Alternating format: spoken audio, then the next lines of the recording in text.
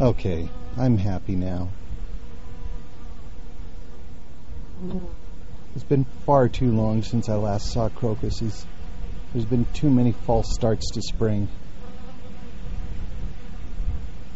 But now they're up and blooming, and the world is right again.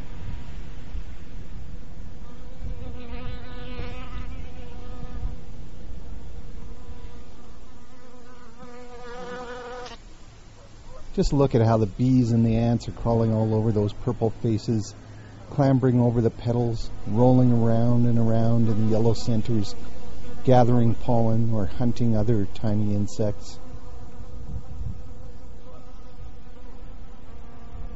You can find crocuses everywhere right now, from Tom Campbell's Hill right here in the city to any pasture made up of native grassland from the foothills all the way across southern Alberta.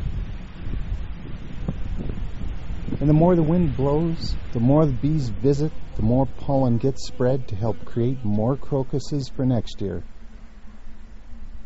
It's been a long wait to see them. Yeah, but it was worth it.